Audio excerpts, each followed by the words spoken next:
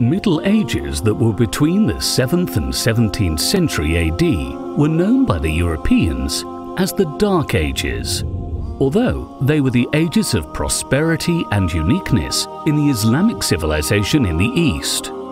These ages opened the way for many discoveries and inventions, which became afterwards fundamentals for the human life, which made them Golden Ages.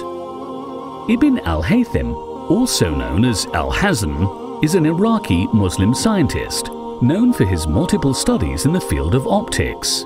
This man devoted his life for science and wrote about 200 manuscripts and books.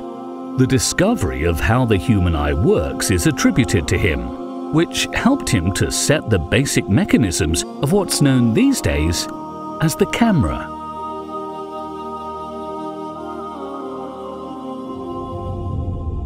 There was an urgent question that haunted Ibn Al-Haytham. It was, how can the eye see? The ancient scientists believed that when we open our eyes to see, there is a ray that comes out of our eyes and lands on the seen object, and then falls back to our eyes again, which causes the ability of sight. But he wasn't convinced that we are the source of light, because he believed that light is around us everywhere, like, for instance, the sun as a major source of light. So he came to a conclusion which states that the eye sees by the reflection of light on the objects and not the opposite.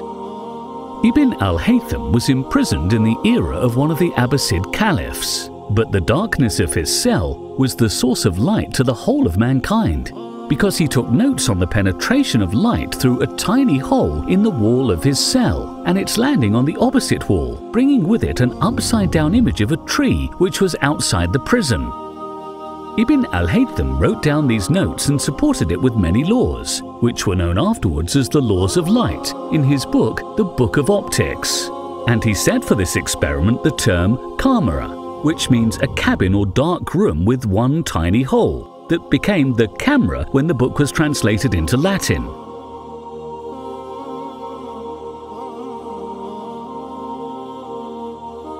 The whole Quranic verses are 6,236, but Allah Almighty chose these verses to be the first to descend on the Prophet Muhammad, peace be upon him, which, as we can see, urge science, research and reading.